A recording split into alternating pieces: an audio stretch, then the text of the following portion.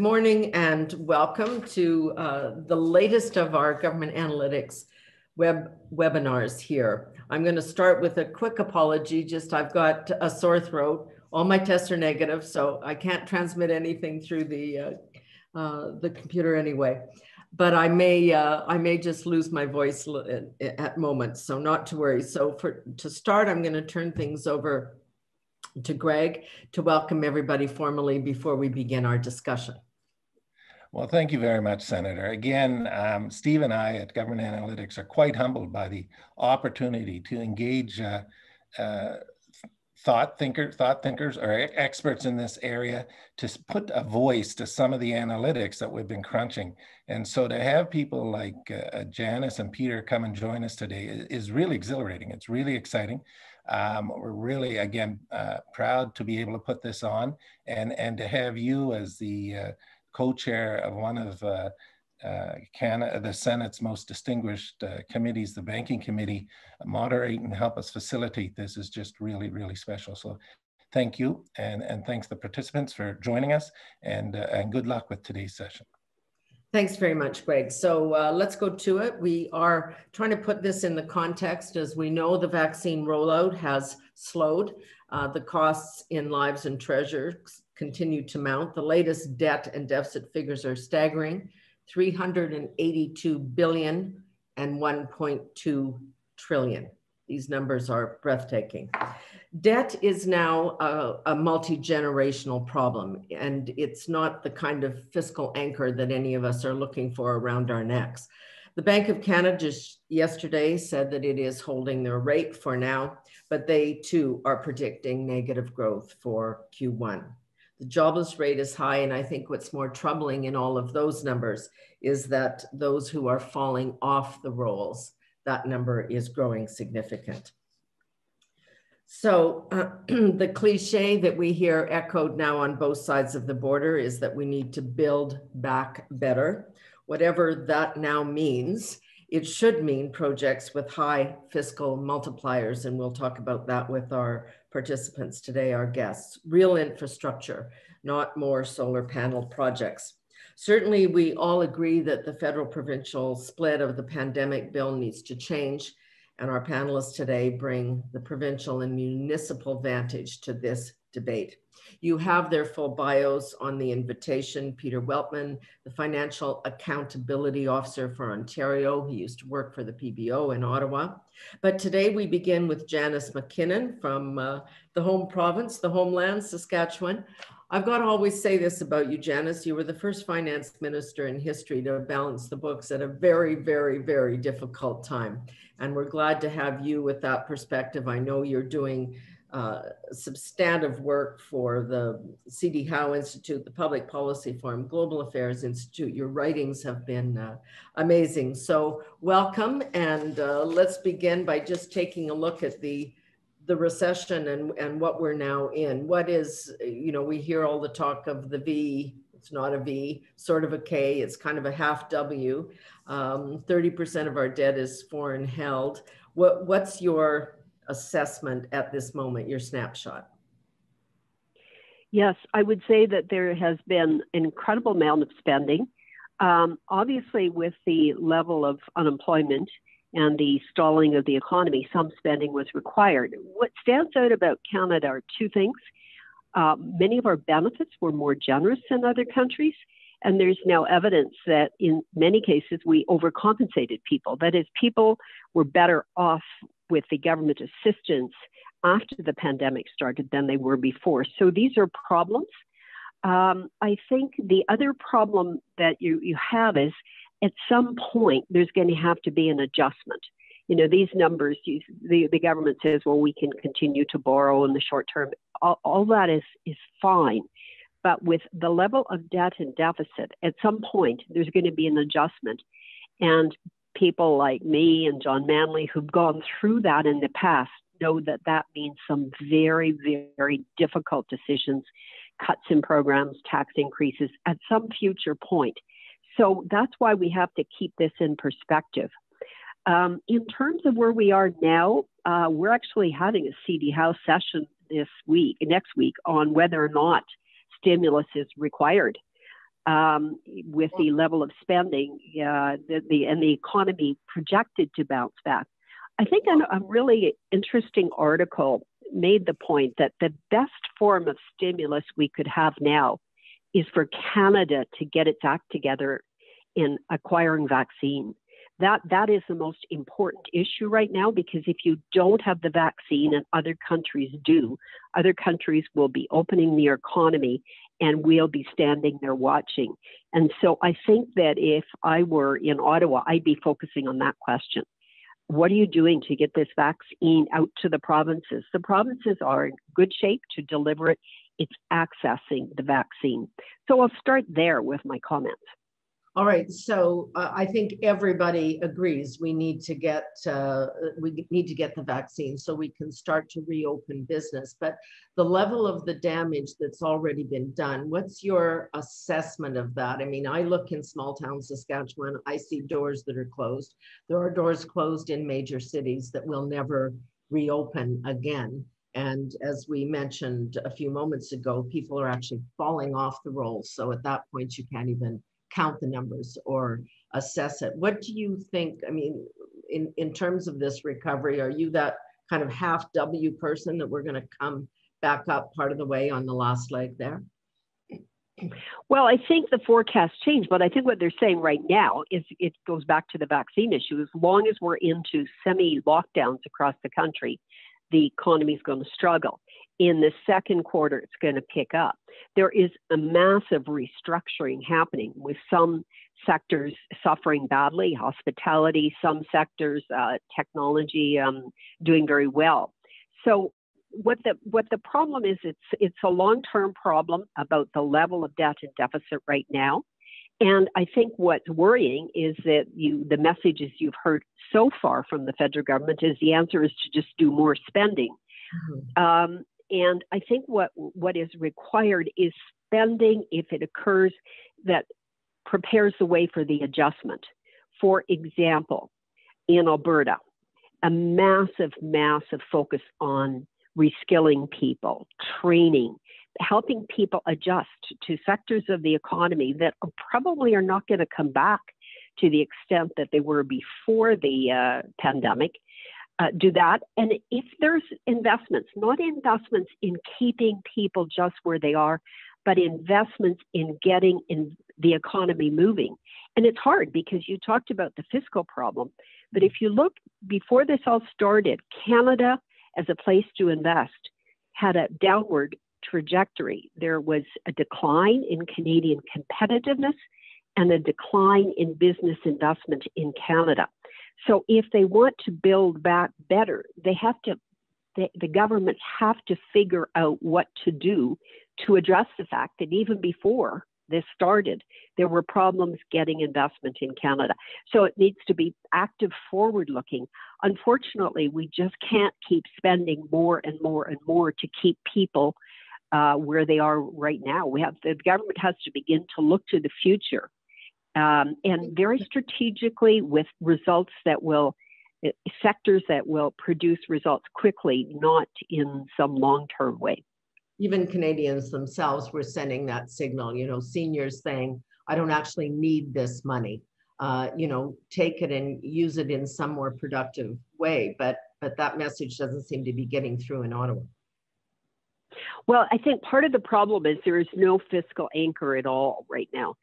So it's just like if you had a family and they said, well, you can just keep borrowing money as you need and it can go on. And so you don't have to make choices, right? You don't have to say, well, we can afford to do this, but we can't afford to do that. And it's a huge problem. And I think the example that you used is perfect. So the government decided that seniors needed more support. Fair enough, but what seniors need more support? Well, low-income seniors, and there's a government program, a federal program, Guaranteed Income Supplement, which is for low-income seniors. So if you were really thinking, my gosh, I have to watch my pennies, you would have said, put the money into the Guaranteed Income Supplement. It'll go to low-income seniors. They put it into the Old Age Security, which is all seniors, as you mentioned, even seniors are writing in and say, what are you doing? I don't need this money. But if you don't have, and there isn't in Ottawa, a fiscal anchor of some kind, then there's no parameters. You just say, well, we just add it to the bill. And just before we leave that point, that'll be a huge problem because, as you mentioned, we have to borrow this money. It's not like the United States where you borrow it internally. You have to, much of this money comes internationally. With the numbers we have today, credit rating agencies are going to want to see how are we going to get out of this to get us back to a better fiscal situation. And without a fiscal anchor, it's like a family going to the bank and saying, well, I'm going to get out of this, but I don't have any plan to control my spending. So that is a key part of what's required going forward. Some kind of fiscal framework that says this disciplines the government, that shows the rating agencies we are going to go to a fiscal future that is not as spending prone as the one we're in now. So what's your preferred? I know you've been doing a lot of writing on this. So is it a debt to GDP ratio? Is it a program spending ratio? How do you best see them? If it was a willingness.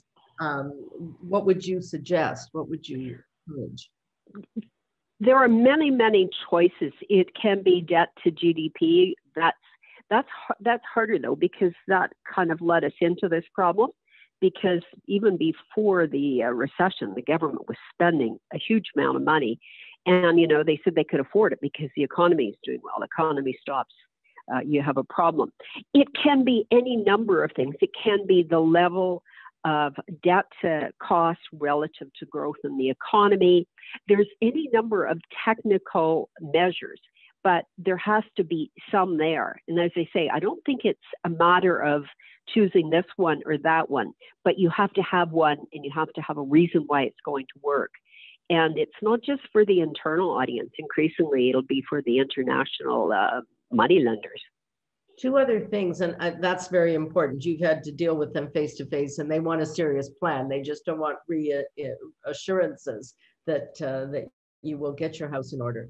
I want to ask you about two other issues. Households and businesses, according to the CIBC and other institutions, are saying that there is about $170 billion in excess cash. In part, the things you're talking about, that people have ended up with more money through this system than they had before. And that somehow there's a pent-up demand. And when the vaccine is delivered to all Canadians, we're all going to go on some spending spree and bring it all back.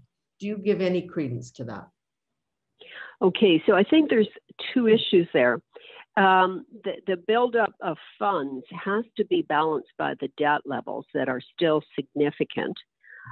In terms of the individuals, that will be a hard thing to assess because a lot of them are upper income individuals and they may spend, but it could be on foreign travel. The key that the government should focus on is the businesses that have piled up cash, even if you take out the debt. And the question that the government should ask itself is this: what can we do to ensure that those businesses that are sitting on cash invest it in Canada as opposed to in some other part of the world? And if they ask themselves that question, they have to look, as I mentioned, to recent history in which they were choosing to not invest in Canada. Mm-hmm. So what can the government do in its budget to say, yeah, this is an attractive place to invest that money? And that's the key question. If those businesses invest a significant amount in Canada, the results will be positive. But if they hold back, as they have in the past, or decide to invest elsewhere, big problems going forward. So that, as you say, was happening in advance. There was capital was fleeing certainly away from the energy sector in a major way. That's not going to improve with President Biden's decision on Keystone. That's just another signal to the community that it's not a great place to invest. There is a belief that investment in green type projects will be attractive to foreign investors. What's your assessment there? Well, you know, the green technology is very appealing, but look at who you're competing with. You're competing with China. You're now going to compete with the United States as an attractive place to invest. So there are probably targeted areas in green technology where we can have a competitive advantage. But there is a across the board idea that this is all going to be something that's going to deal with greenhouse gases, it's going to create jobs and opportunities. You have to look at the experience of a province like Ontario, who went big into green technology and did not get the jobs and economic activity that the government thought it would get, and actually ended up with higher power rates. So I think there's a lack of scrutiny of green investment and a lack of realism in terms of who you're competing with. You're not going to compete with the United States. You're already competing with China. On Biden, I'm not sure that there isn't more opportunity for energy investment because he's going to make life more difficult for those energy companies. So if the right policies are in place in Canada, some of that investment from provinces like Alberta and Saskatchewan that went to the United States may come back. So, but the green technology idea is seen as a cure-all, and it's clearly not that. It's got to be done very carefully and strategically and assessed in terms of what is the long game. And keep Ontario in mind. They did that. Massive investments in green technology, higher electricity rates, very limited investment.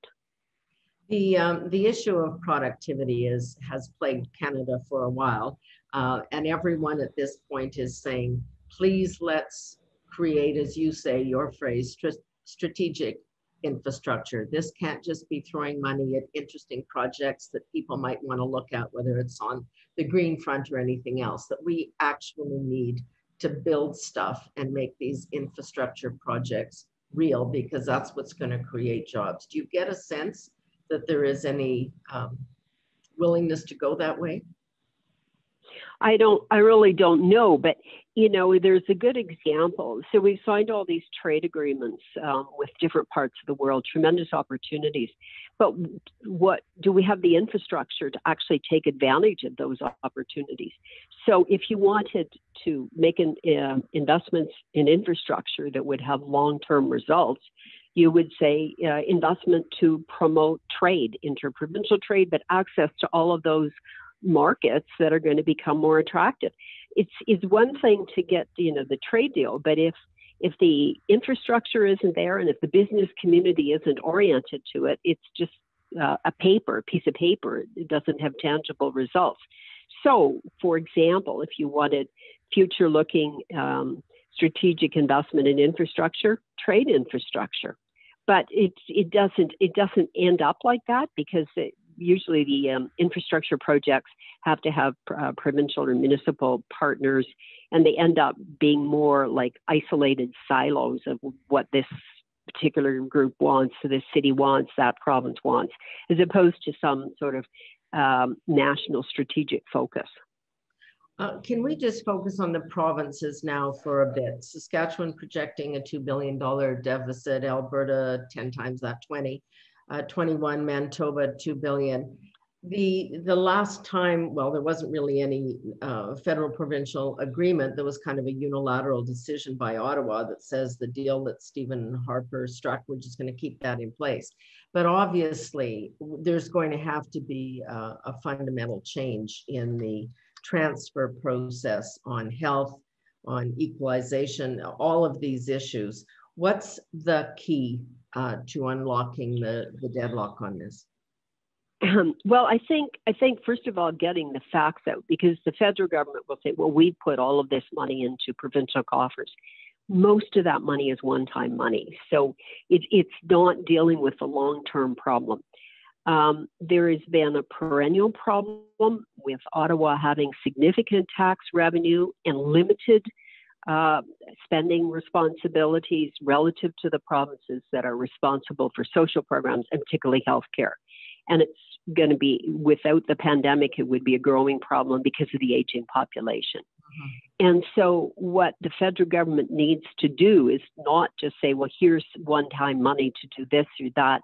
They have to increase the transfers to the provinces for healthcare, so they actually have the capacity to deal with the problems that COVID has brought, but in the long-term problems with the aging population. The other issue is Ottawa initially put in half of the money for Medicare, and therefore had some legitimate reason to set standards. They put in much less than half, a very declining amount relative to the spending, and yet they assert the right to set standards. And that can't work.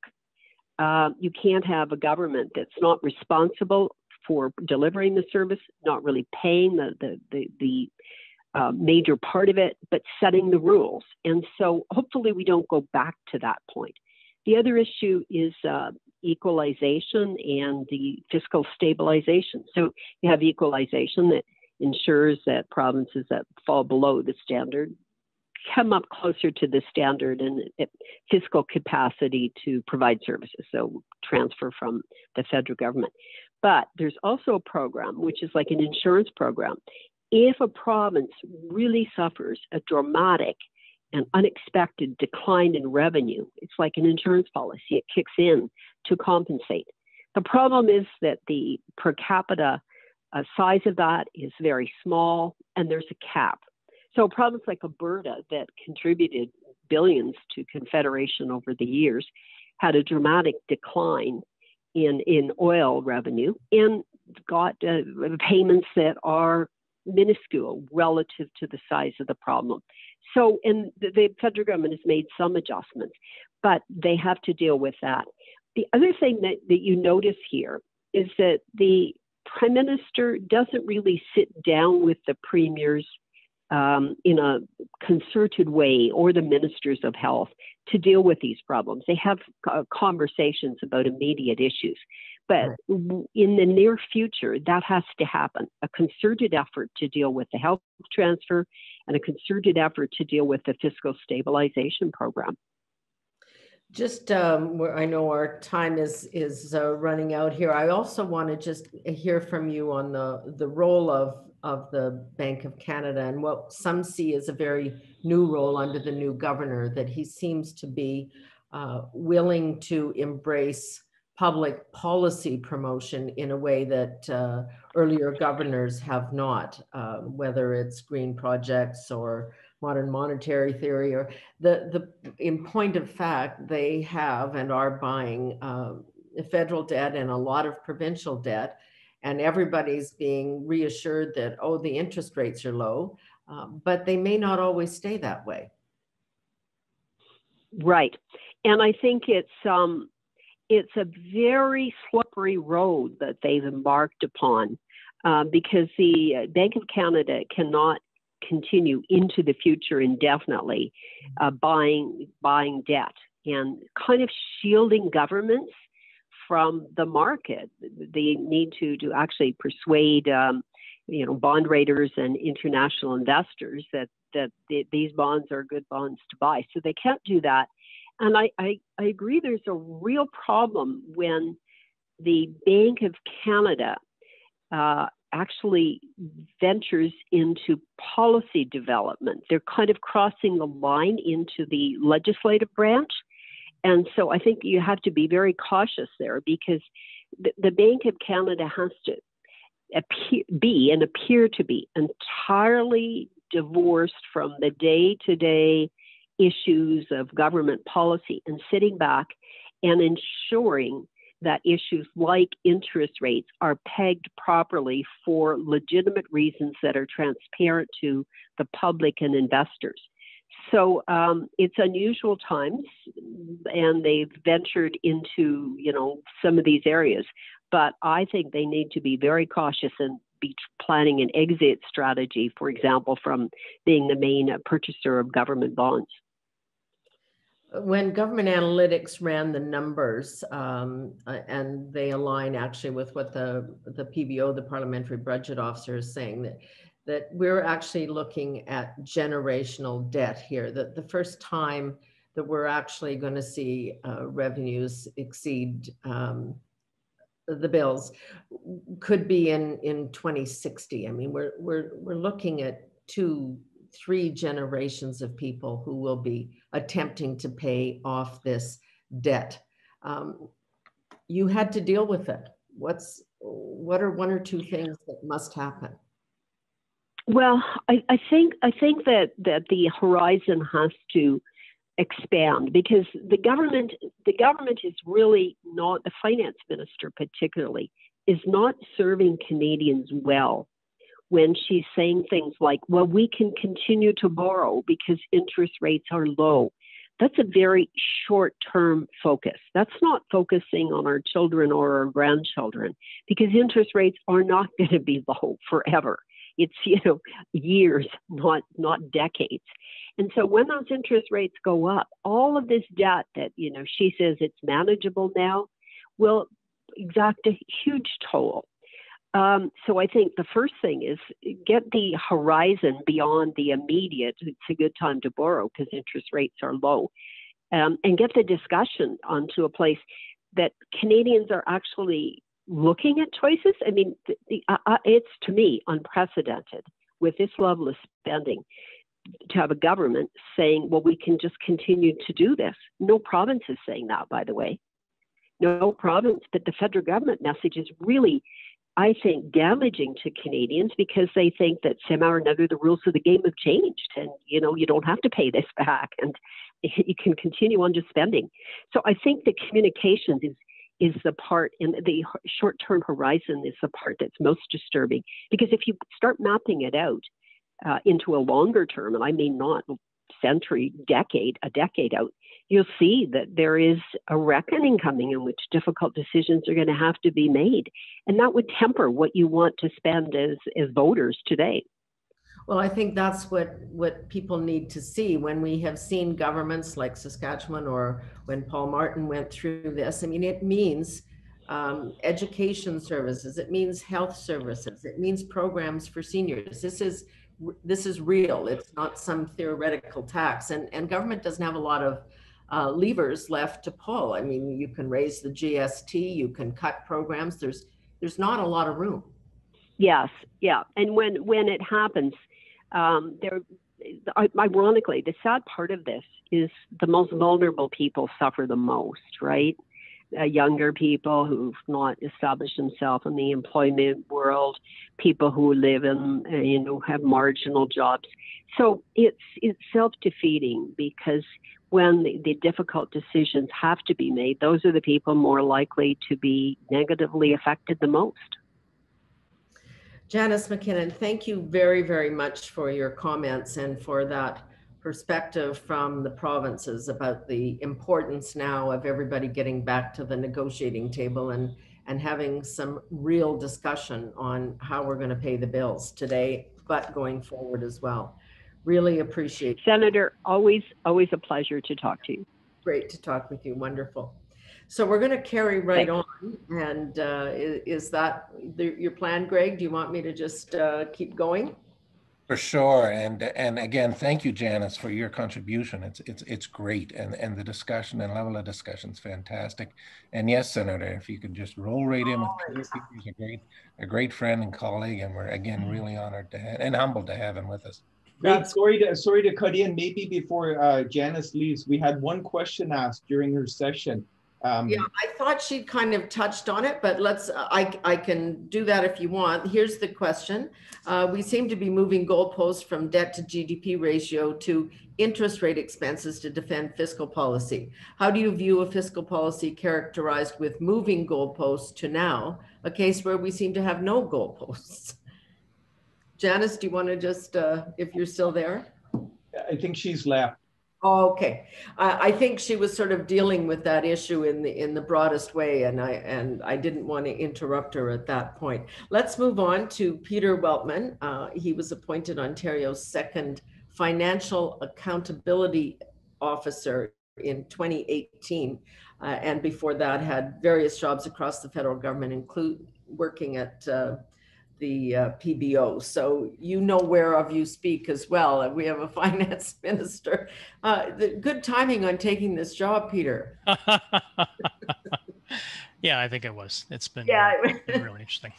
So let's just, for the sake of contrast, I mean, when you look at the provinces, and Janice's point that there has to be some table around which people will sit to actually talk turkey. I mean, people have to say this out loud. It's even more difficult if you look at this from the municipal sector inside. Our cities don't have a lot of money. Our municipalities don't have a lot of money, and they're the one, that's dealing with this on the ground. That's where that's where the rubber hits the road. So we did a piece on the impact on municipal finances, and we found that municipalities in Ontario would be impacted by about $6.8 billion over 2 years. And municipalities don't have the ability to raise that kind of revenue. They simply don't, by law, largely. They have to do things on a pay-as-you-go basis. So whatever money they raise has to either be spent in that year, raised through property taxes, et cetera, has to be either spent in that year or has to be kind of set aside into a sinking fund of some sort to be used for future investments. So they are really, on a cash basis, they have to always balance. They cannot run deficits. So they are hamstrung. And I think to some degree, the same thing applies to the provinces, not the same way, because the provinces can levy income taxes. But the provinces are, saddle isn't the right word, but I guess maybe some might characterize it that way, with, the three key government sector programs that Mr. Dodge alluded to in your first interview with him, which is healthcare, education, social services, et cetera, justice. And that is the stuff that provinces deliver. That's really that makes up the 80% or 85% of the job. And those have been where the impacts have been felt the greatest. And governments can't issue currency, or provinces can't issue their own currency. That's exactly. So that's it. So they have a very, there's a straitjacket there as well.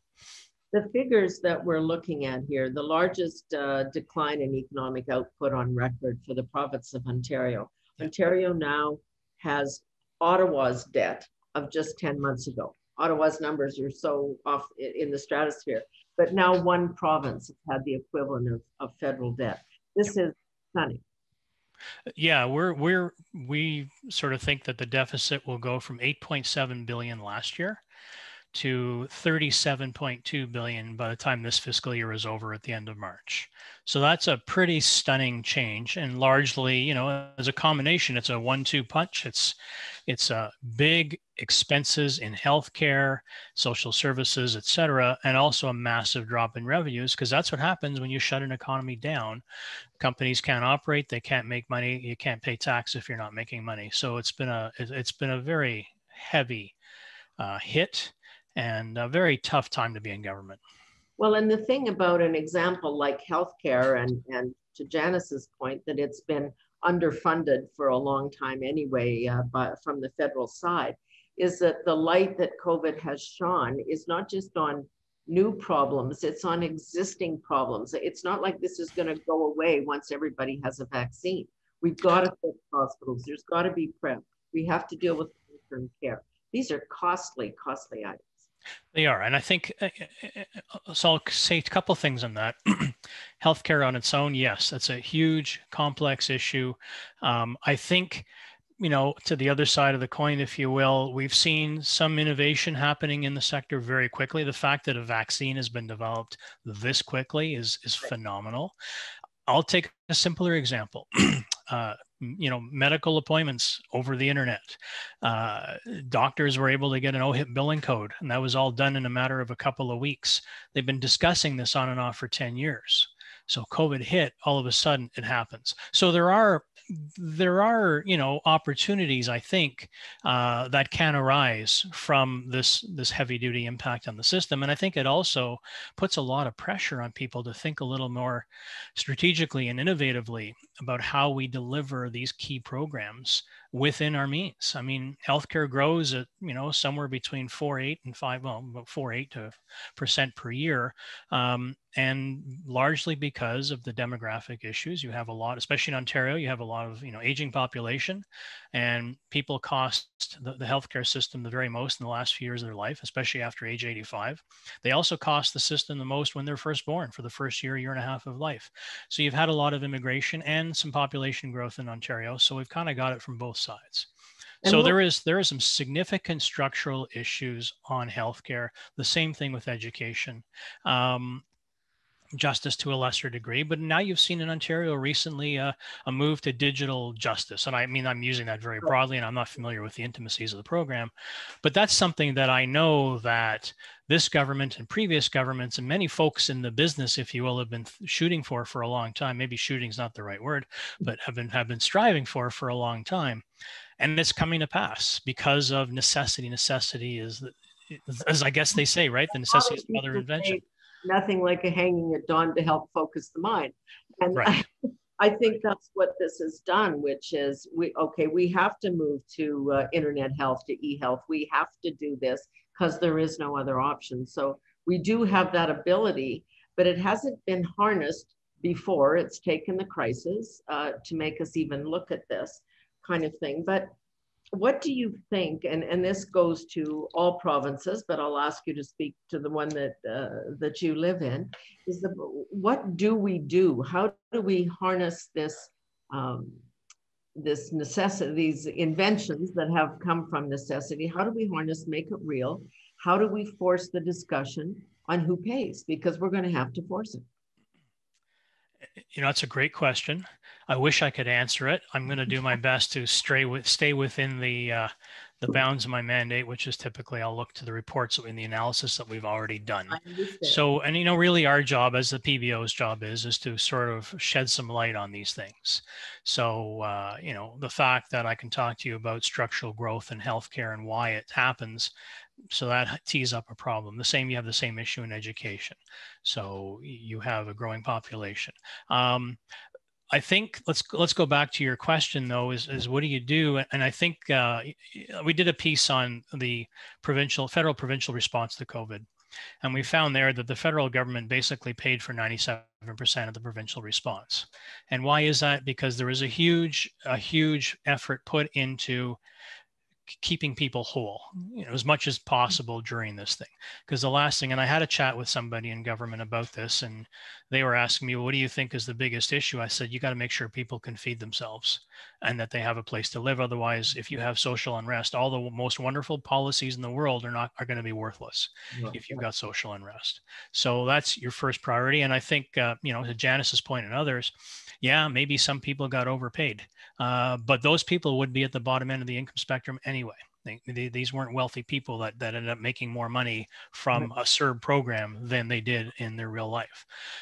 So is that a bad thing, a good thing? That's for somebody else to decide. Luckily, that's not part of my mandate, and I'm thankful for that. But I just want to put that out there.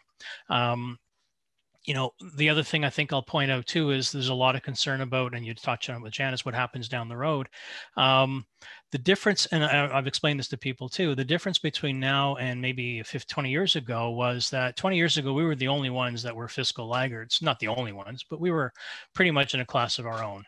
And we were competing with other countries to sell bonds. Today, most developed countries have the same issue that we do.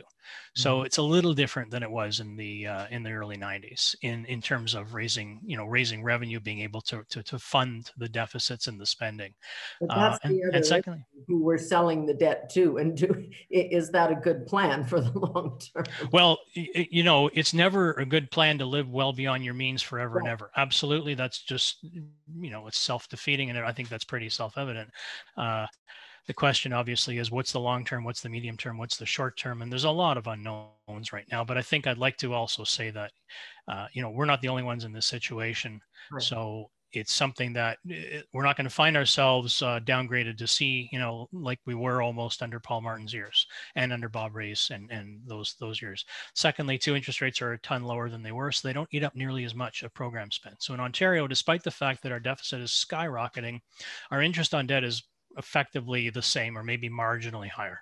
So it's taking up about the same amount of total program spend, around 8-9%, as it has historically. So in terms of the government's ability to respond, it's not changed, right? So that's a positive for now, but you're right, longer term, hard to know, but obviously you're not going to want to take your chances, roll the dice and hope for the best. You have to start doing something in advance of all that. Your figure is quite interesting, stunning, actually, to me. 97%, was that the number you said, of the Fed's proportion of the provincial bill? Would that be true across the country, or is that Ontario? I don't know. We didn't look at it. We've been asked that question a few times. And when I say that, that's as of the end of August. So I'm sure we're going to be updating that report in the next 6 weeks or so. So getting the data has been tough because this is a moving target. Everybody's moving. Yeah. Things are being announced all the time. It does raise that whole question about the kind of the one-time infusion to help out this when you've got actually ongoing issues because of the lack of funding in not just healthcare, across the board. So that means there has to be a next step. Yes, and here we go. So I have a confession to make. Apart from having a finance MBA, I also have a political science degree, and fiscal federalism was the talk of the day back then, and here we are again, right? So so what does it mean? How do you work together as a federation? Who can afford what?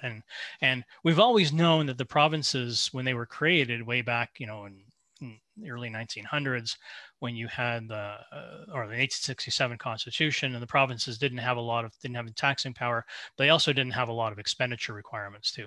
And really up until the 60s, there weren't any heavy duty expenditures on provinces until education, until you had the baby boomers starting school. And there's a quote actually in a book, I think written by Steve Paikin, about the Bill Davis era. And they were sitting around the table saying, this is great. We have all this money coming in for education, but thank God I'm not going to be in power 35 or 40 years from now when the healthcare bill comes due. Right. And here we are, right? Here we are. Your attention span. Yeah, well, that's, pensions are a little different potentially. It's, I don't want to go there because a lot of people have a lot of different opinions. I think it's been improved because a lot of the fund is now segregated and managed externally. It's not as if it's, CPP used to be sweet deals to the provinces. That's how they used to invest the money. That's changed. So that's helpful. Can you imagine when we're seeing what's happening in Alberta, for example, the decline in oil revenue, which was there much pre-COVID, but it's real and it's continuing, and we have we're not sure what it means. Janice raised an interesting point that perhaps with Biden's approach to energy at home, in fact, that market will open up again. They won't be as self-sufficient as they've been. But still it's an issue, and they're experiencing huge debt issues. Can you imagine the Federation kind of returning to a point where Alberta wasn't making the kind of massive contributions that it's been making over the last 30, 40 years, most specifically 20? Like, they do put a lot into the system. Oh my gosh, yeah. They put a huge amount into the system, especially relative to the population, but they're sitting on oil, and oil has been a very valuable commodity for 40, 50 years, since about 72-ish. And yeah, and that's probably going to change. That's what it certainly looks like. It's in the same way manufacturing got hollowed out in Ontario. Ontario was the engine of the country for decades, and now it's it may become that again. Not necessarily because Ontario is a powerhouse, is because maybe the rest of the country is starting to come back down. We did a piece on this a couple of years ago, showing how Ontario had gone from the economic engine of the country back to sort of middle of the road. And it wasn't because Ontario lost so much. What they did is because a lot of the other provinces had caught up, especially the oil producing provinces. But that may change, right? And we may be back to, like you said, where we were, except maybe not at the nice levels where we are today. I don't know. I'm not, paid to predict the future, and I'm not sure I'd want to be. But it's a serious issue. I have a little interesting anecdote. I don't know if I should share it or not, but I will. Sure. About stabilization, equalization. When I was at PBO, I got a phone call from somebody in Alberta who had looked at our fiscal sustainability in the provinces report and said, hey, Quebec's doing well, and Alberta is not looking like it's in good shape long term. It's all about equalization, and because Quebec gets our equalization dollars. And I said, but Quebec has an income tax or has a sales tax and you don't. I said Yeah. equalization is about ability to tax a certain fiscal capacity, and Alberta at that time had it, Quebec didn't. But that wasn't the answer this person wanted to hear, and I was reminded of that a few times on the call, and I think I used that example as a bit of a nutshell as to there's a lot of work to do to help people figure out how to work together to solve these problems, and maybe a crisis like this is one way to focus minds. I'm not saying it's a great way to do it, but maybe it does. But how much room, and I'm paraphrasing some questions here, but how much room do the provinces really have, given that the spending rigidity? I mean, there's not a lot of room to change plans you can have minimal cuts, new taxes, but it's small. I'm not sure it can deal with this issue. I would agree. I mean, I can't speak for the other provinces necessarily, but to your point, even those that are in great fiscal shape or good fiscal shape like BC, you're right. The amount of leverage or the amount of fiscal room they have is limited. And Ontario's we've been stretched here for pretty much since the last recession, I would say. There just hasn't been the room to comfortably readjust the economy on its own. I think, I remember having a chat with somebody in one of the branches of our government here and was asking for thoughts. And I said, I think you got to work like heck with the federal government because that's where the money is, right? You don't have a lot of room here. That's just the nature of the government. And then, of course, you get into, the politics of it, which is there's an accountability issue. If the federal government's going to deliver more cash to the provinces, deliver their programs, the feds are going to want some credit for that. And so that's been a long-standing issue in Canada. And I'm sure you see that in the Senate every day. And absolutely. And what do you think? I mean, and all the provinces are struggling with this. What do you think is most vulnerable? I mean, it's obvious kind of when cuts come. We talked about this a little bit with Janice at the end. The cuts tend to come in healthcare and services to the elderly and the needy because they're the easiest to get at. But you're hurting the people who need the support the most with that approach. Where else should people be looking? Well, it's a good question. They're all good questions, and I hate saying that all the time because they are all good questions. I guess and it's hard because that's not my role, right? And I have to be careful to start before I start articulating policy suggestions. But what I'll do is I'll say that, when I was at PBO, when I was at Treasury Board, these were the things we looked at. And we've always looked at the big programs first, because in theory, that's where you think you might be able to find, small changes can turn into big dollars because of the volumes. Mm-hmm. So I know that this government is looking at, things like re-engineering processes and trying to make things more digital and trying to, how much money is there? Hard to tell. I mean, at the end of the day, you're never going to find much money out of cuts or efficiencies. Where you find the money is on either program cancellation or major program redesign. Because if you cancel a program, not only do you stop the dollars going out from that program, you also eliminate all of the back office requirements that are required to support that program. Or the spending that results from it. That's right. Or the spending that results from it. Well, exactly, right? So you have a nice clean. When companies restructure, they hive off divisions, right? Mm-hmm. They do some internal, tinkering and this and that. But I think you always have to do that as a company. You always have to be re-engineering. You always have to be trying to be more effective and more efficient. Government's not the same. It's you got different imperatives.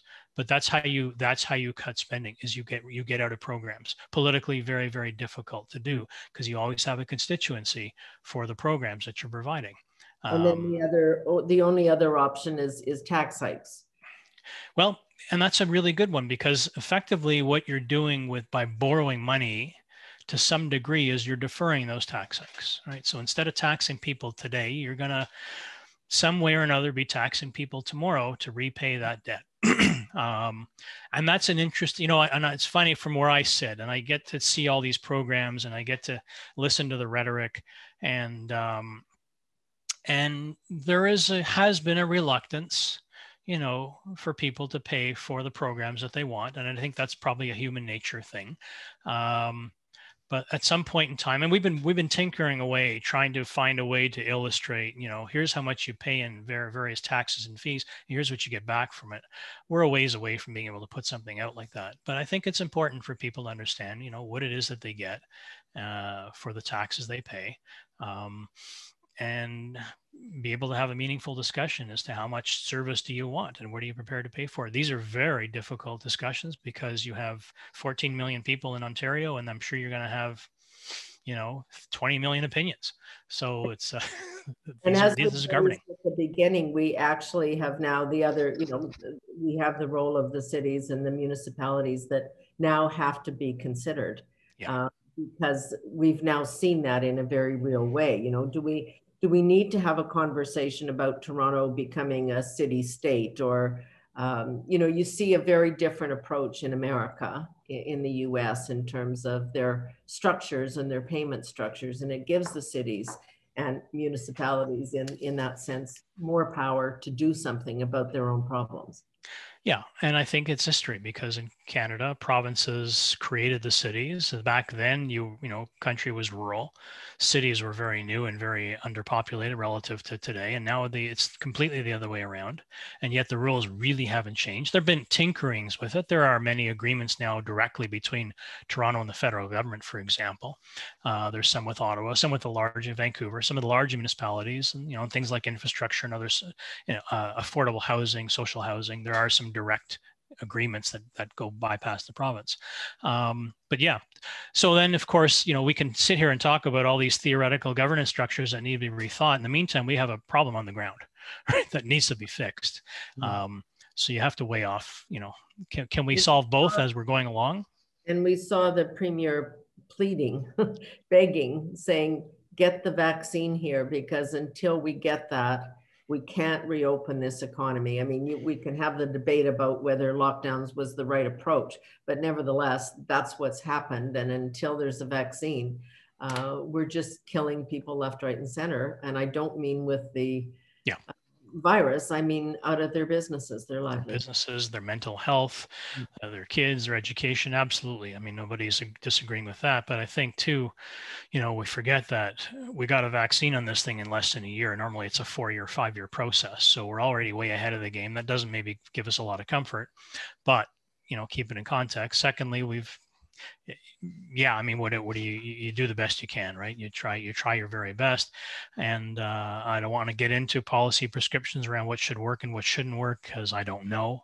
I'm just an observer on this thing, but I think I can't really, I think that is the way out, but then you get into a situation. I have a son in Israel right now. And that's an interesting situation where they've got the vaccination booming along. They're now back into lockdown. They have more cases. I mean, they had almost 10,000 cases, I think, yesterday. Like, what's going on there? So politics, I think, is a lot of it. There's certain communities that won't take it, certain communities that have a lot of influence. Yeah. So it's a complicated process. Yeah, our issues too with communities that are non-compliant. A quick word before we try and wrap this up on infrastructure. Yes, we've just kind of unveiled here on infrastructure, and I guess there's a huge level of frustration about infrastructure. It's just the catchphrase for all this stuff. People needing and wanting it desperately to be real, strategic, actually build a highway. I use the same reference, not another solar panel. We know how to build solar panels. What we need are transportation routes for trade internally and externally. There's real concrete things we need, and infrastructure seems to be having a hard time, the dollars getting out Ottawa's door. Infrastructure is, from an economist's point of view, does have significant fiscal multipliers. So that's why there's a good policy reason for talking, or at least trying to do something with infrastructure. As always, the devil is in the details. I had a chance to spend a little bit of time on that file at PBO, and we're doing some really interesting work here on assessing the climate impact on Ontario's public infrastructure. So we'll see how that one turns out. But I think there are two things. There is repairing what you have, or rehabilitating what you have, and then thinking strategically about what you need. And those are two different things. And the thinking part doesn't spend a lot of money right now. Right, and it's repairing what you have which spends the money. And I think we saw that after the recovery from the financial crash. There was a big push on getting shovel-ready projects. Yeah. The fact of the matter, infrastructure is always complicated. These are complicated projects. It's not like you've done them 100 times.